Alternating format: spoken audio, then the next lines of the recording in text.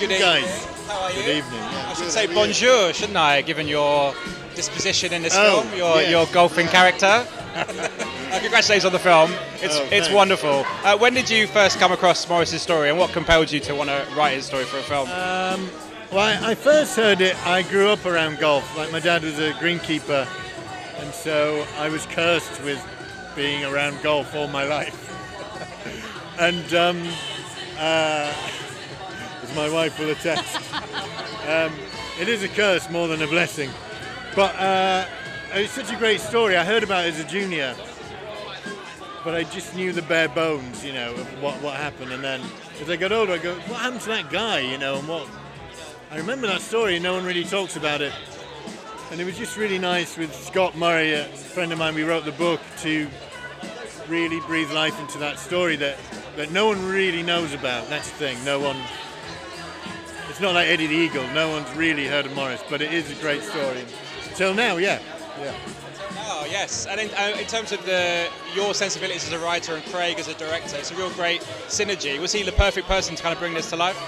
Yeah, I didn't really know Craig, but I went to see his film at the London Film Festival, Eternal Beauty, and it was really beautiful film, well shot and really funny, and had sort of moments like flights of fancy that were unusual and dream sequences that were incredible, and he just seemed perfect, and he's really funny. Like, I enjoy chatting with him, and we have a laugh, and that's half the battle, you know.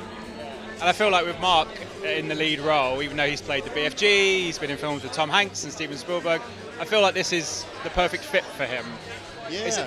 Did you think that as well when he was cast, or when you were thinking about it?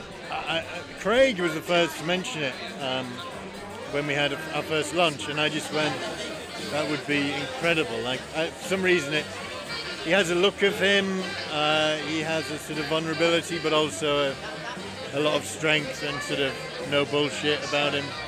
And I've seen him be really funny, and so he was perfect, yeah. In terms of, obviously, to bring it to the festival, you get to show it to an audience. You may had to put it to streaming before, but how important is it for you and for all of you guys to put it on the big screen and have a community watch the film together? I mean, amazing, you know.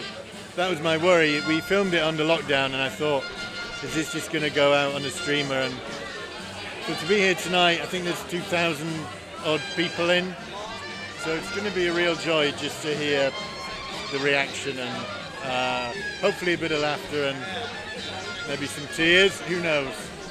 Do you hear tears? No. Did you? Well up. I did. So great. Got 1 out of 2,000. Great. Good. Thank you so much for your time. Pleasure. Take care.